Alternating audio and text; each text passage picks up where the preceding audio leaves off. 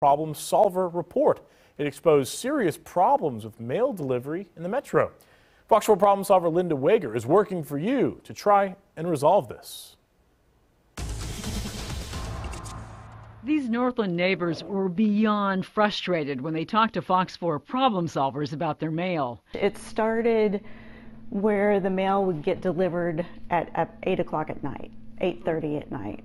And then it progressed to where we were getting mail maybe 3 days a week, and then it went down to 2 days a week. Senator Josh Hawley says that's unacceptable, and on Wednesday asked the U.S. Postal Service's Inspector General to conduct an audit to find out why the Northland has been having so much trouble getting its mail.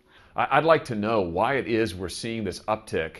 The post office has told us that it's just a staffing issue. It's about just having folks not necessarily on the job, sick leave, all that kind of thing. That may be the case, but I think we need to figure out if there is a deeper system issue here. Paul Steidler, who studies the Postal Service for the Lexington Institute, is eager to see the results of that audit.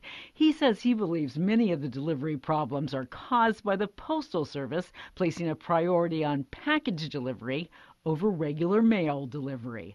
Linda Wagar, Fox 4 Problem Solvers. Linda.